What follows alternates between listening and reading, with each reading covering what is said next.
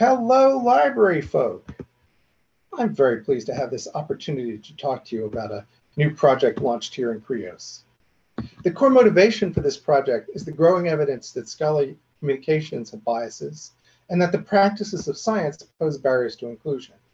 At CREOS and in the libraries broadly, we've argued that more openness and inclusion in scholarship are needed, that effective change requires systematic research, and that steady progress will require reliable measurement over time.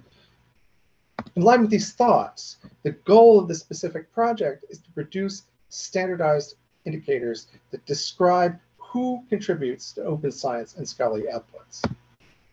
Currently, measuring progress towards openness, equity, and inclusion in this space is challenging. Most of our measurements come through one-shot publications and the analyses in them, like the one depicted on the left. While these publications are useful, the analyses are difficult to compare because the sources they use vary across publications, they compute different statistics, and they often aim to describe different parts of the system at different times. Furthermore, published results often lag years behind the data, so our understanding of the environment also lags. In response to these gaps, our project seeks to inform three core questions. The first is, what is the prevalence of members from different groups in open scholarship and open science initiatives and their outputs? Building on this, where are these outputs used and how does this use depend on who contributes to them? Finally, can we look at these patterns of use and output and see how they vary across different disciplines and different parts of the scholarly ecosystem? IMLS has given us a runway, 3 years to produce data, the indicators themselves, to produce reports on trends and the like, to develop some community requested indicators focusing on community priorities, and to publish on this more broadly on the process, what we've learned, and remaining gaps. We're taking a principled approach that focuses on comparability, comparing measures over time across different methods and ways of measuring the same concept, and with other measuring efforts like the ones conducted by the Center of Open Science and the National Center for Science and Engineering Statistics. To achieve comparability, we're designing indicators to focus on regularity, especially across time, honest accuracy.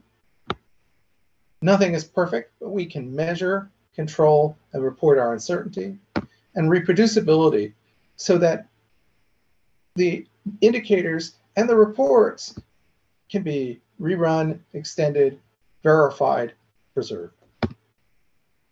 In phase 1, we've identified 8 existing data sources that together will be cleaned, integrated, and analyzed to create the initial set of indicators. These include researcher information from ORCID, information on different forms of scholarly outputs, policy information from RORMAT, article usage and contributorship, citations, editorial board listing.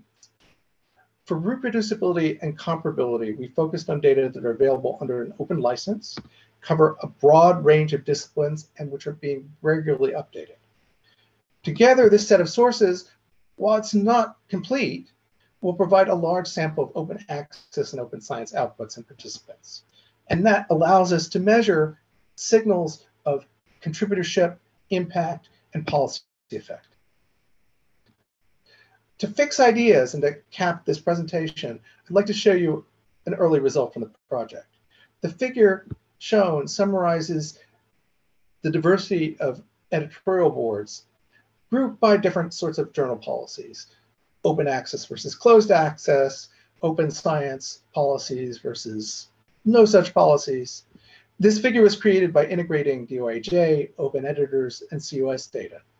Using this, we were able to analyze the composition of thousands of editorial board members from both open and closed journals across a range of fields. Zooming in, we could see, surprisingly, that open access journals as a whole have a somewhat worse gender balance than closed journals. And there's a similar pattern with respect to journals using open science practices. This suggests that we need to design interventions specific to each of the goals we wish to achieve. Openness doesn't do it all. On the CREOS website, you'll find a lot more about the design of the project and the findings so far, along with upcoming events. Take a look, and when you have comments and questions, please reach out and let us know.